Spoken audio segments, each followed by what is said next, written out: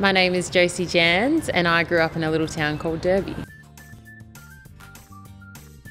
When I'm not playing netball, I'm actually working at the Wirrapunda Foundation. So I'm one of the players in the team that works full-time, working with Aboriginal and Torres Strait Islander girls.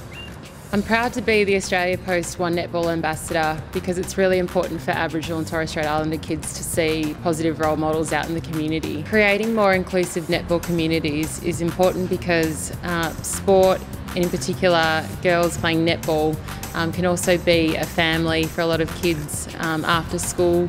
It's not just a competitive sport, but it's actually a lot of girls coming together with positive role models, whether it's the managers, umpires, coaches, parents who support.